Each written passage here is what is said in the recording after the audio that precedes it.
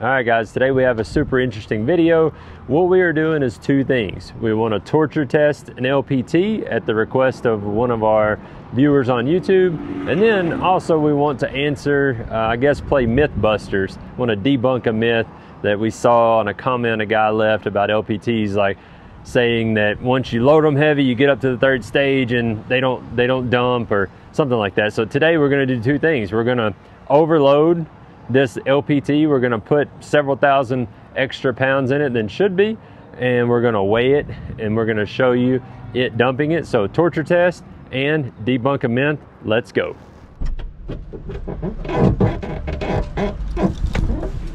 Yeah.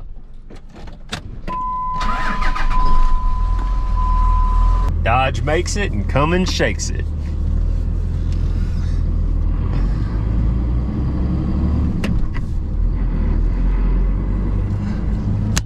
Alright guys, so we're gonna hook up the old goat, we're gonna hook it up to the LPT, and then we're going to run it across the scales to give you an idea of what the trailer weighs by itself and what the truck and trailer weigh together. Then we're gonna go down to the dirt pit and we'll get her all loaded up, good and heavy. We'll come back and weigh it so that again you have the facts of what the what the weights compute to know how much we have in the trailer overloaded. Then we'll go back and dump it. That way you can see what the results are. So here we go.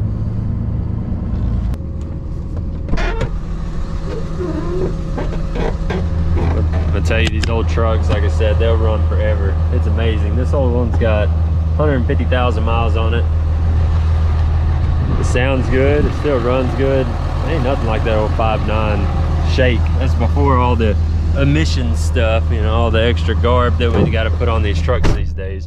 But these old things, I mean, they're not rated near the horsepower as the old ones. I mean, as the new ones. They don't have those big horsepower claims, but they are just workhorses. I mean, they've got good power for what they are, much simpler. Don't have all the sensors and the regen and the DEF fluid and all that stuff. I mean, they're just hard to beat. Very hard to beat.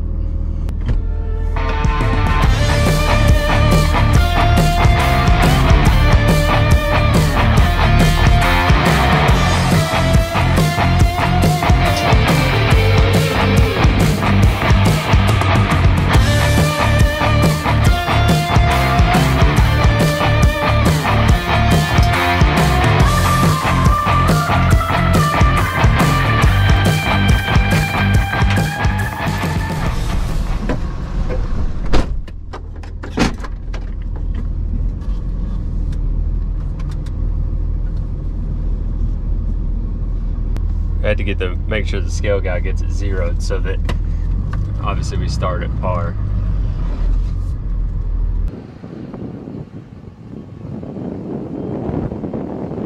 Alright, let's see what she weighs.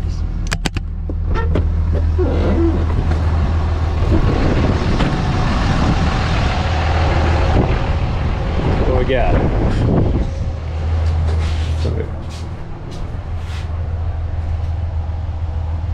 Bouncing 15.9, 10, 15.9, 30, 40. So we call it 15.9, 20. 15, remember that number. 15,920. So I'm gonna pull forward now and we'll drop the jacks on the scale. Just get the back tires of the truck off. So we'll see how much the trailer weighs. 15,920. How much you guessing on the trailer? Take some bids, huh? Maybe, let's say 60, nah, I say 7,200.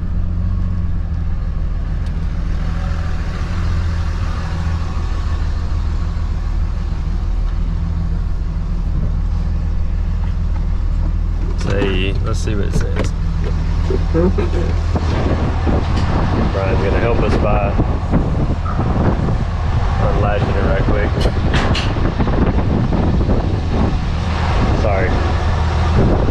So now the axle weight alone is 58.30. Was that at 15,920? Was a while ago? 15,920.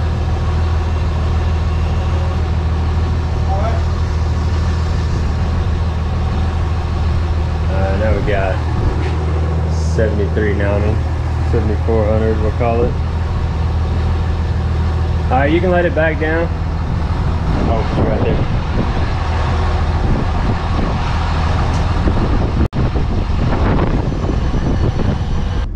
All right, so we were 15,920 with truck and empty trailer, and we were just a touch under 74. We're gonna call it 7400 on the trailer. And then, you know, just for kicks, the trailer axles have like 5800 on them, empty. So now we're gonna head down to the dirt pit. We're gonna grab a backhoe and we're gonna load it up, and then we will come back the same scale and we will reweigh, just so we can see exactly how much we go over.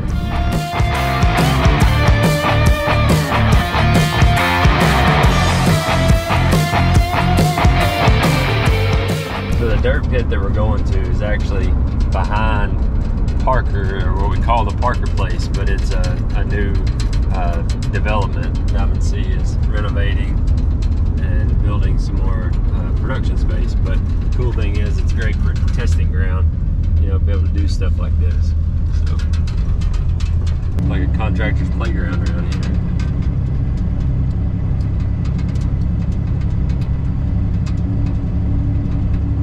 Some sand up top. They say that around here, some of the best select fill, some of the best dirt in East Texas is back here.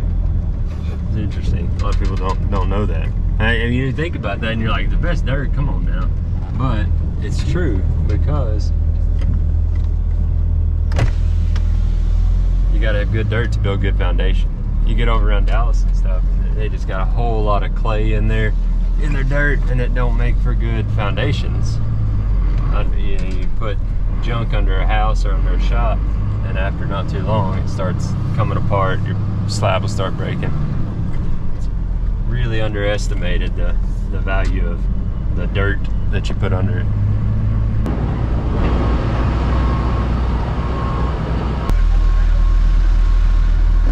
Alright, he agreed to load us up. We're gonna load it heavy. Just saying. This could get a little wild, so just hold on to your britches. Woo. Camera fell. The idea is, so you got 20,000 GVW, that means 7,400. We got 13.6 worth of typical capacity, but this time I think we're gonna shoot for the 16 range. That's kind of what we're after. 16, 17,000 in it. So.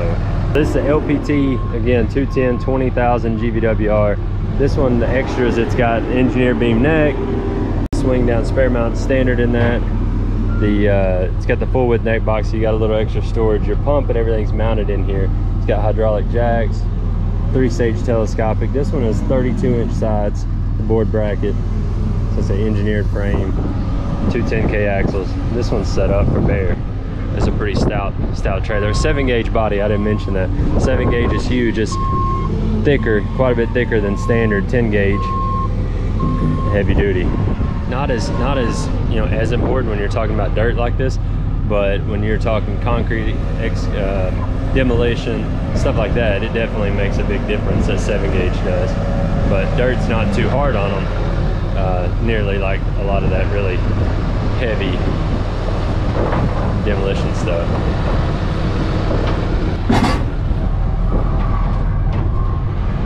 Oh, this one's got the fork holders too. My shadow's in the way. See, you got fork. Stow your forks from a skid steer. Oh yeah, keep on keeping on. They barely got any in here now. Just over to that one side.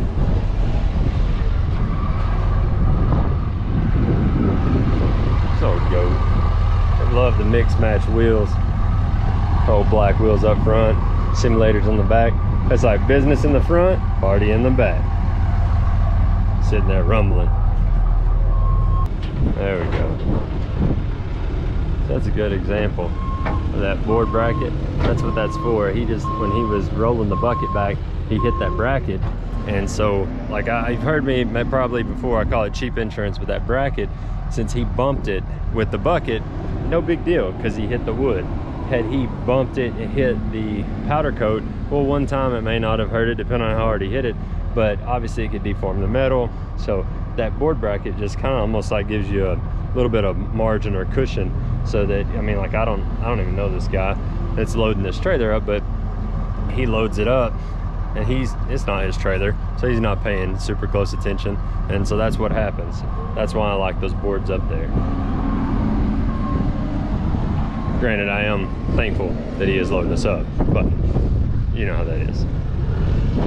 It's really probably pretty good, but he's going for another one, so I guess we'll let him see. I mean, it's pretty loaded. I feel like my goal is probably a little bit shallow. Oh, there's paint in the bottom. We got to cover that up. Oh yeah. Yeah. So my goal of being a little bit over, I think the 215s are squatting a little bit. 16 ply, all steel radios. What's that? Hey, I'm being instructed to stay out of the frame. So.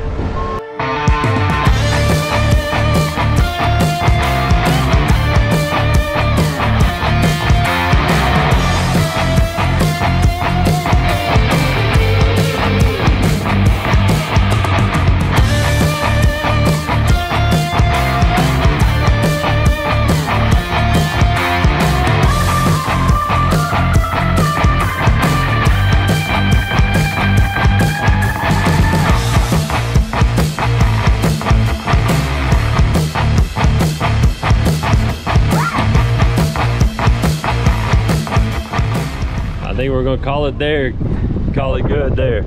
We're pretty loaded. So again, this is for R&D's sake. This is not to be done at home.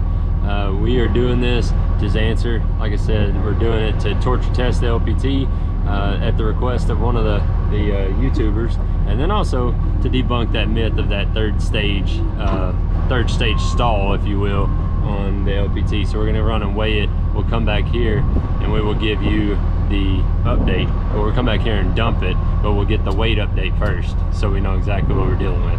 So let's go get that weight.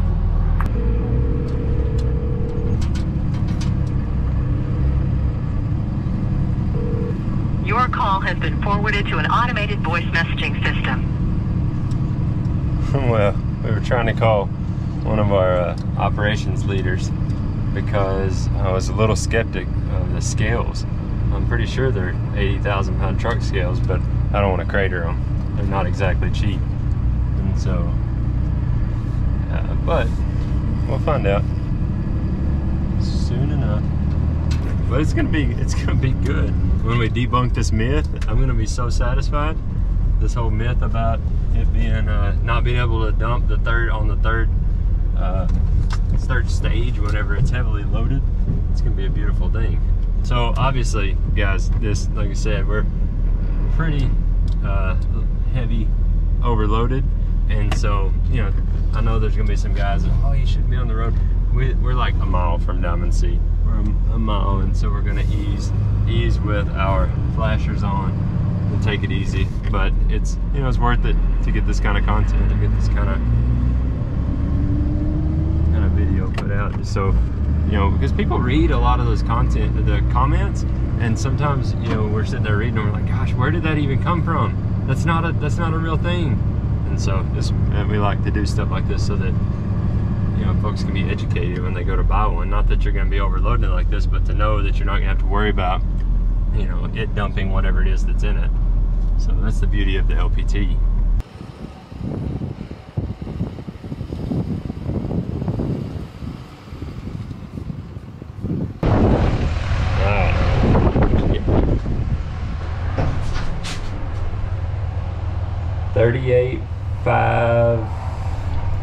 Call it 38,550. Thank you, sir. All right, guys, you saw the screen. We got a total of 38,550 pounds.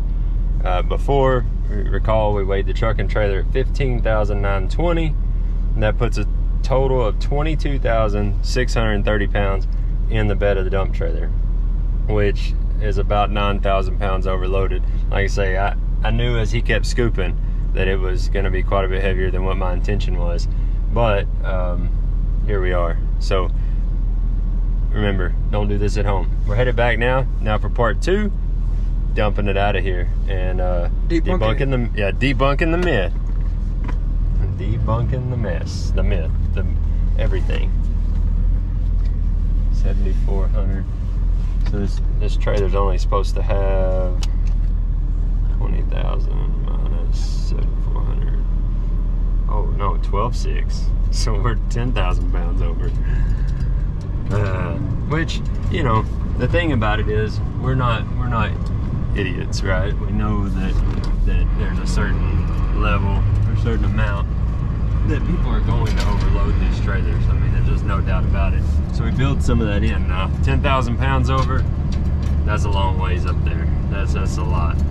And so, just hoping this one, it doesn't tweak an axle or something, because that's a real possibility. It tweaks a torsion arm or a spindle or something at this kind of weight.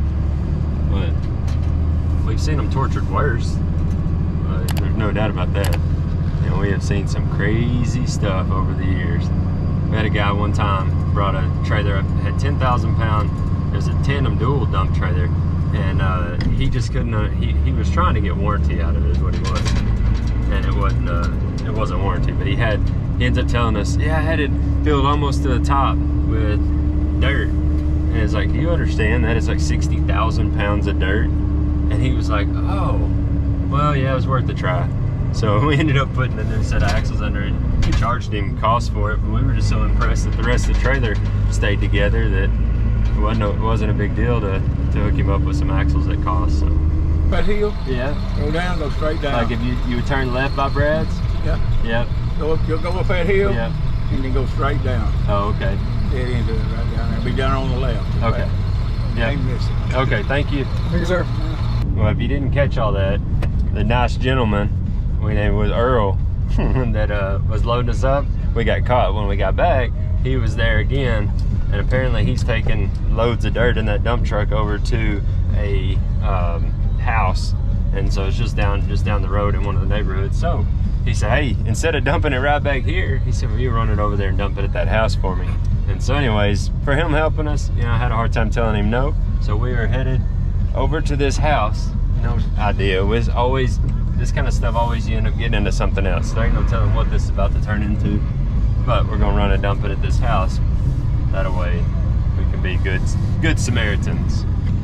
So it'll be a word to the wise, you know, as we're headed over here to dump this.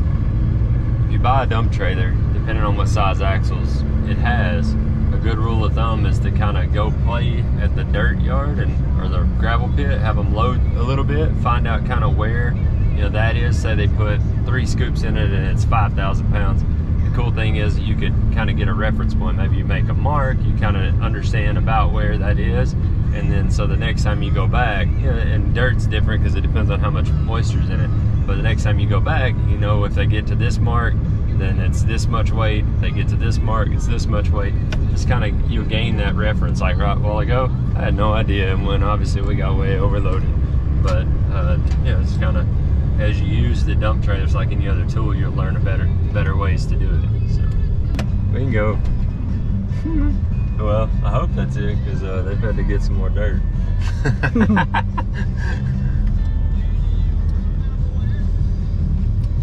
put this sucker back in low.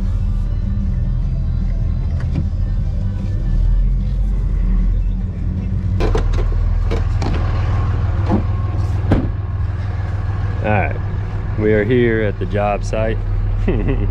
Not ours technically, but anyways. So, now for the fun.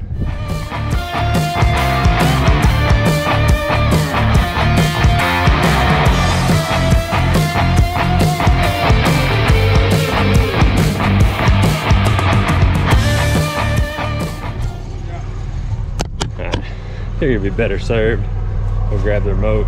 So already the hardest part with a scissor, the hardest part is just getting it moving. So we've already accomplished that with the telescopic. It's just going. But let's see. I keep going.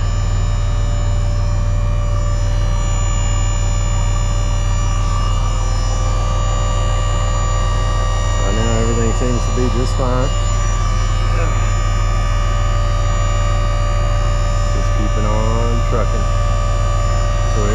second you'll hear a different pitch change, and it's gonna grab second gear for the second stage.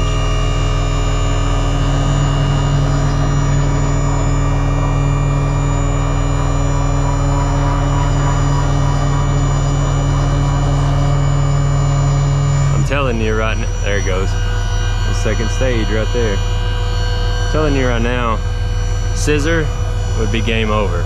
It would have never even started. It would have just been like raw and been done.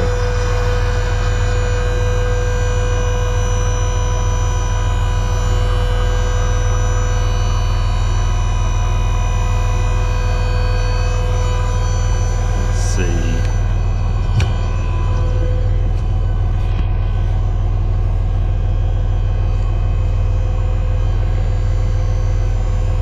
We already got dirt coming out.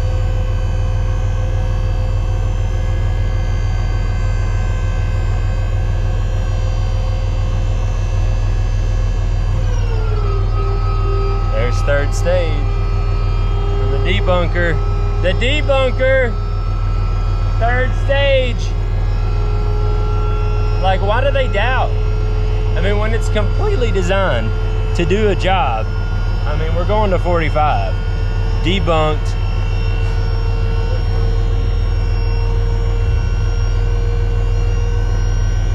It is a beautiful thing.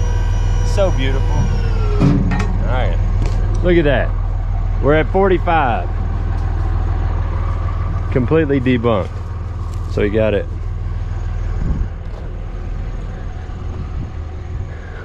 It's up there. I mean, and that's what you say, 22,000. So the third stage, I don't know, I keep saying it. And I don't mean to be braggy, but third stage went up, no problem, heavy loaded. What can you say? We're gonna pull forward.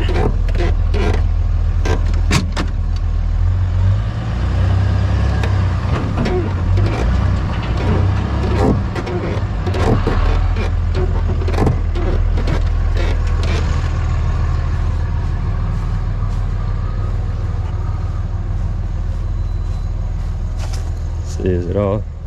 Oh yeah, it's all out. Doesn't look like 22,000. Dirt is so deceiving. Let's see. Come back over here and we'll let her down and we will be done. We'll hit our closing and you don't have to look at me anymore. So quiet now. Now we're down to the second stage. So the thing about telescopics, the cycle time's a little bit slower when you're coming down, especially that last stage gets to be a little slow, especially when it's cold. But to me, the beauty lies within the power of not having to worry about, is it gonna dump or not? I mean, if I can haul and have the security that it's just gonna go, hey, that's all better compared to the unknown. Scissors are great. I mean, we've built them for a lot of years, and for the most people, they work great. But for me, when the money is not a lot different, telescopic is the way to go. No doubt. And just like that, it's down. Just in the time I've talked to you.